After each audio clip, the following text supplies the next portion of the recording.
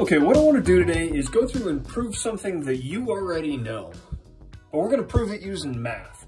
And what we're going to do here today is we're going to go through and prove that the center of gravity, or the center of mass of a long uniform rod, is right in its center.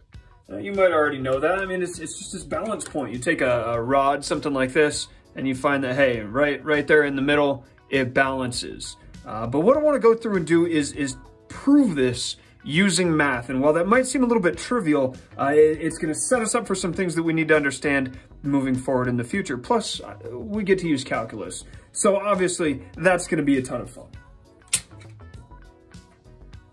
So, when we're dealing with center of gravity, we always need to have some sort of reference position. And so what I'm going to do in this problem is I'm going to go through and I'm going to say that the left edge of this rod is a position of 0. That's a pretty pathetic 0, but we'll be okay, I promise. And so what we're going to go through and do is prove that the center of mass of this rod is at some position in the middle of the rod, and that would work out mathematically to be L, the length of the rod, over 2. So I'm telling you right now, the result to this derivation is going to be L over 2, provided we do it right. And I'm also going to go through and say that this rod has some mass M. Now the fact of the matter is the mass of the rod is not going to affect our result, but we're going to put it in here just to keep our understanding of what's going on a little bit more physically rooted in this problem. Because as soon as we take mass out of this, we wind up dealing with something called centroids as opposed to actual centers of gravity, and that's more of a mathy thing. I want to keep this physics-based and look at center of gravity. So, of course, to look at center of gravity, let's first talk about our equation for center of gravity, and that is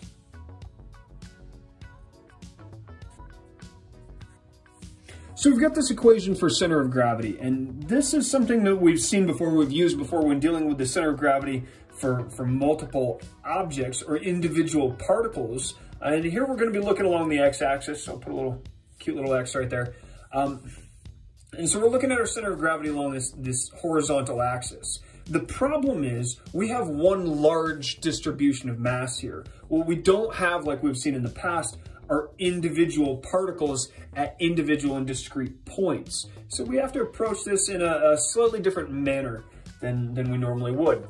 And so to do that, what I want to do is I want to look at not this entire rod, okay? Because the rod has lots of different little particles of mass at lots of different positions. There's a little bit of mass right here that is at a small distance from our position of 0.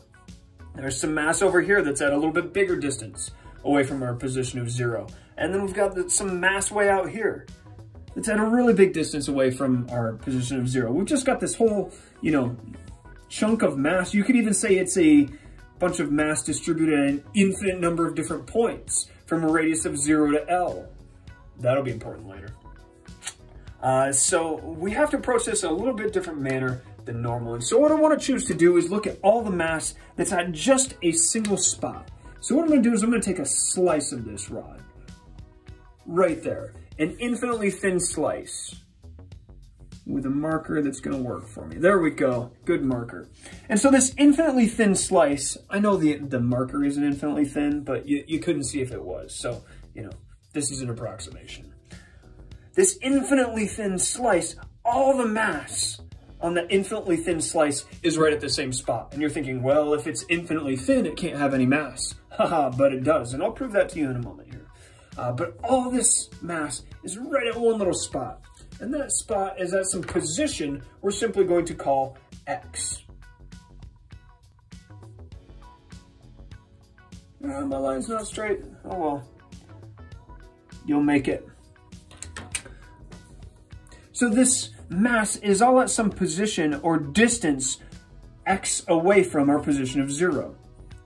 And all this mass is crammed into this infinitely thin little slice. And I'm going to say this infinitely thin little slice has a thickness.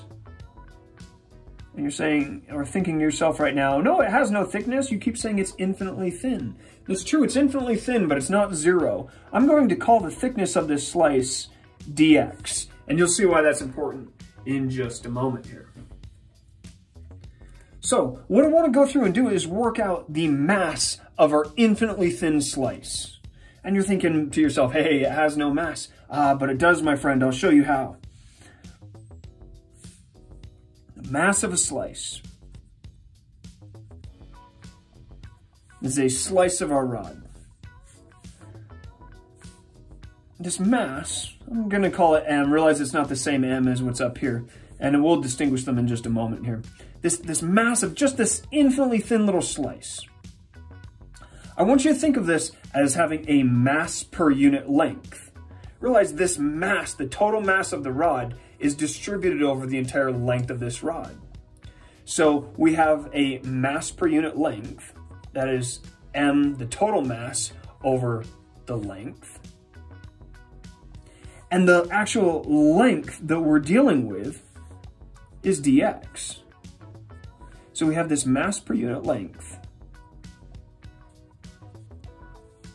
And the actual, right here, and the actual length of the rod. Or the length of the slice, I should say, not the rod. Now, obviously we have two different M's here, and this is going to be hard to distinguish, but I want to make a point here. The mass that we're dealing with here, this is an infinitely small amount of mass. It's non-zero, but it's infinitely small. So it's not really some large mass M, it's an infinitely small piece of our total mass. So we're simply going to call it dm. So the mass of this slice is dm. Now, you'll see it looks like we're starting to set up an integral here. So just for funsies here, let's go through and integrate this thing, and let's see what it is we come up with here. All right? Just for fun. Just play along with me here. Let's integrate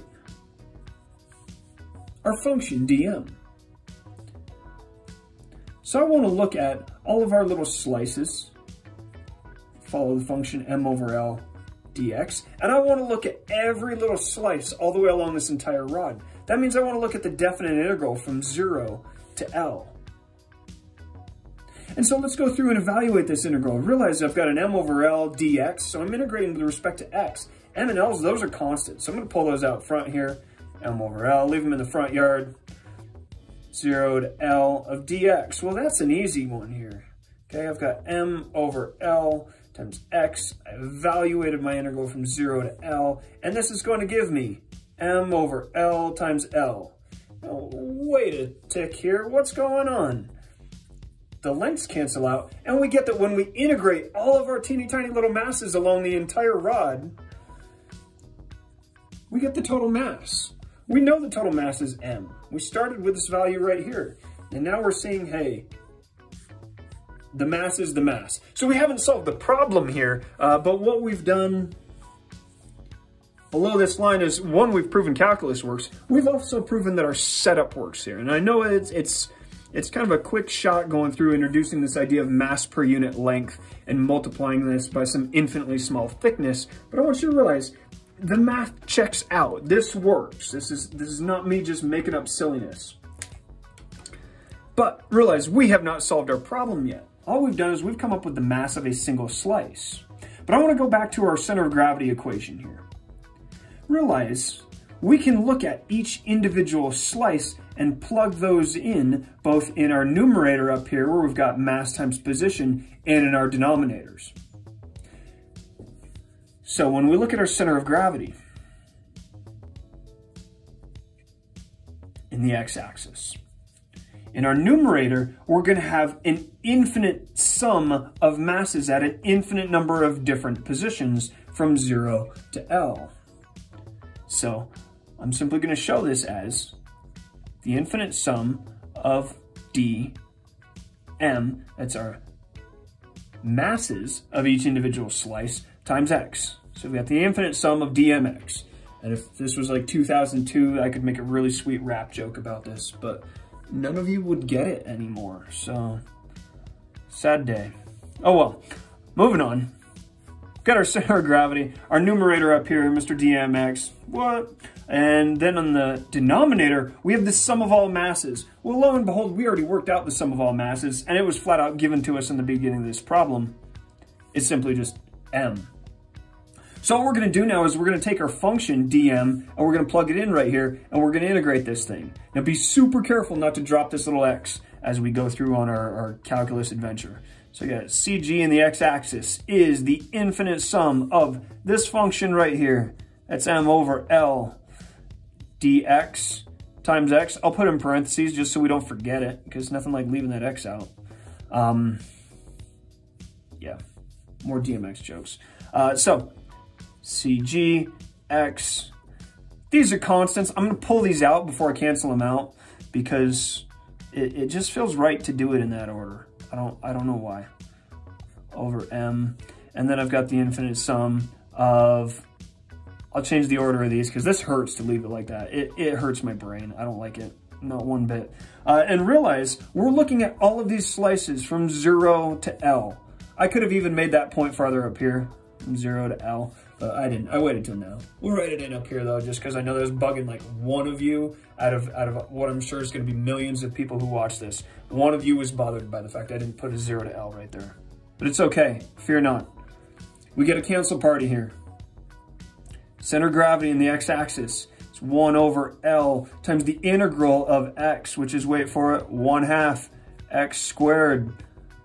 We're gonna have to evaluate this thing from 0 to L. Oh, we're getting close here, folks. CG in the x-axis, that's an x, I swear, is 1 over L times 1/2 times L squared. And we got a cancel party, and we get the center of gravity in the x-axis for our rod, that is a long, thin, uniform rod, is going to be equal to, wait for it, L over 2. And the crowd goes wild. You learned something today. Well, no, you already knew this, but you learned how to derive this. Now you can prove it, okay? So this is one of the...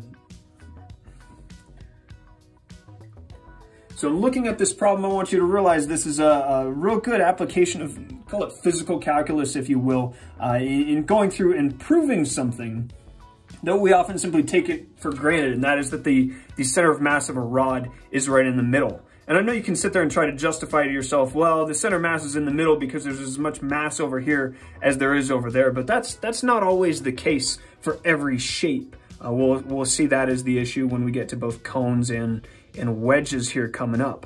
But for now, this is the center of mass of a rod, or center of gravity of a rod. And that's all for now.